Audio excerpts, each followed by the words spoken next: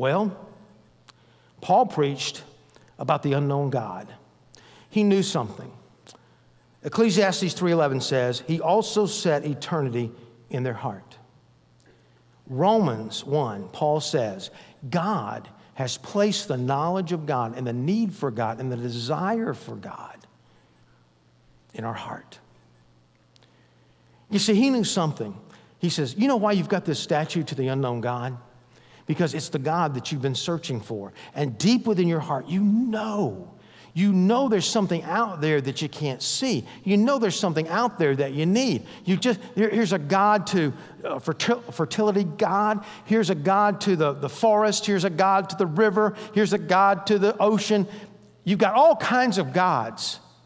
But deep within your heart, you know there's a God out there that you can't grasp, that you can't find. He says, let me tell you about him. Let me tell you about this God. But when we're looking at the cross life, we're looking at sending, we're looking at this whole idea of us living in a difficult society today. It's a pluralistic society where there are different beliefs, different religions, different things going on, and we think to ourselves,